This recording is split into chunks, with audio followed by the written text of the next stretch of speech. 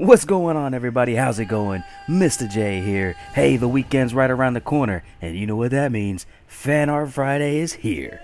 The channel series where I take you through a time lapse of my artwork in hopes to inspire and motivate you on your own artistic adventures. This week's episode's got me really excited because I finally got around to doing a picture that I've been trying to do for about 2-3 years now.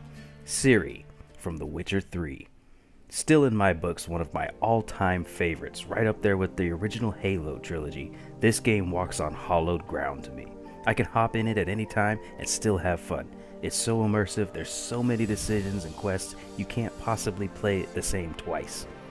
If you've never played it before, I highly recommend playing. It's worth every penny.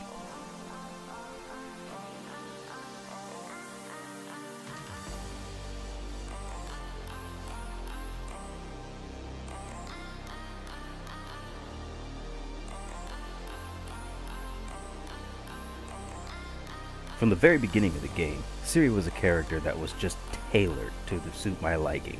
From the platinum blonde hair to her recklessness, her likeliness ironically mirrors a character that I created in my own comic book. No, I didn't get inspired by the game, just coincidence only. But from the first time seeing her graphic, I had a feeling that I was going to enjoy her character, and the game did not disappoint.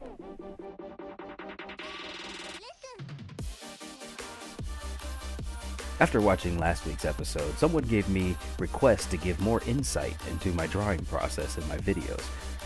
I will oblige, however, I am working on a separate series which focuses on walkthroughs.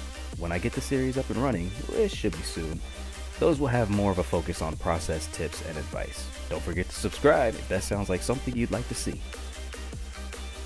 Given the fact that I've been trying to work on this picture for so long, and just now finally getting around to it, I wanted to put a little bit more extra time on this photo. So the process you'll see me go through is a little bit different than what I have been doing in previous weeks. This method I would do for covers or highly detailed pieces.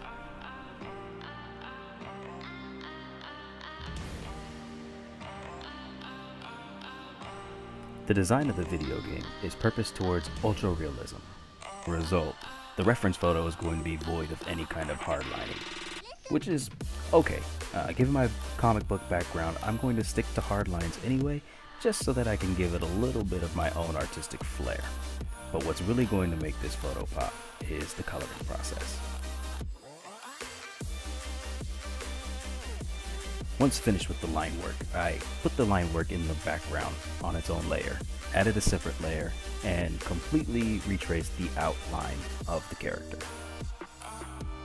Drawing around the perimeter of the character allows me to turn that space into a selection where I can apply paint to just that portion.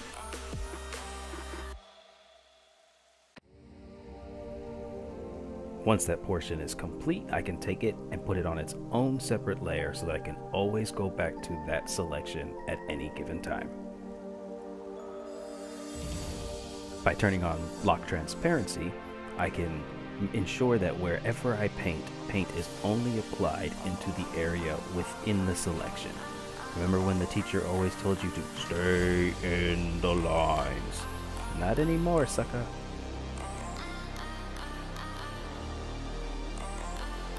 Once the perimeter selection is done, I did the same process for every single piece within the character that was going to be colored. For example, the swords, the belts, the bustier, the boots, pants, so on and so forth. And once again, with every single piece, I apply them to their own layer in their own selection. That way I can color every single specific item without having to worry about hindering anything else in my artwork.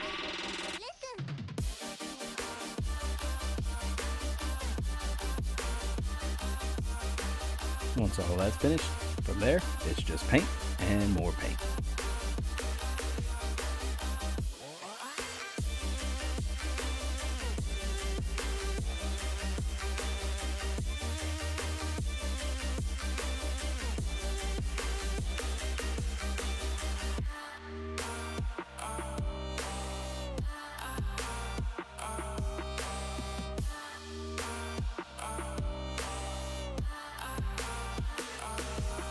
I hope you're enjoying another episode of Fan Art Fridays. If you are, give me a like. If you're not, give me a dislike. Come on, let me know how I'm doing.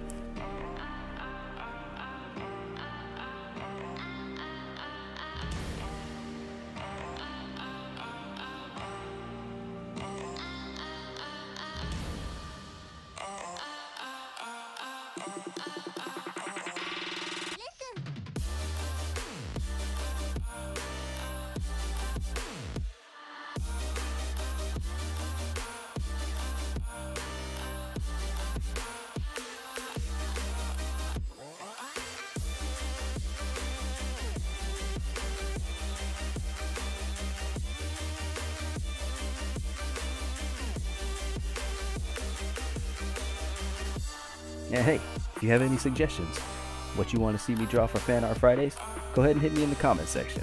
We'll see if we can make it happen.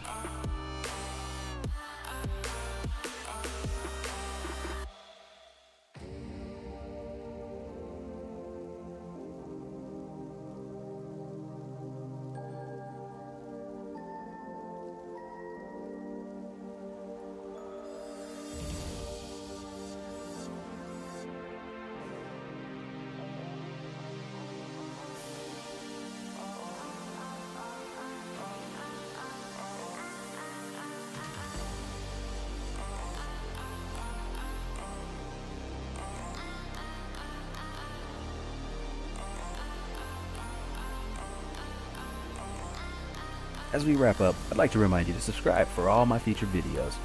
Don't forget, guided tutorials are coming soon.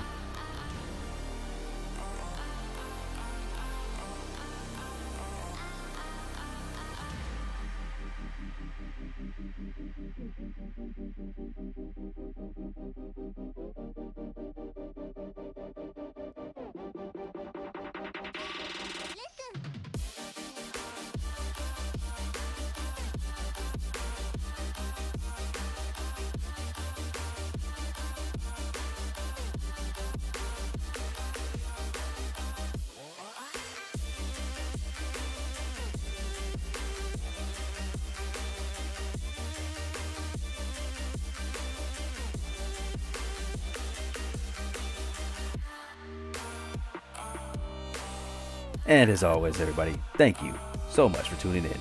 Have a great weekend. I'll see you next week. This is Mr. J. Peace.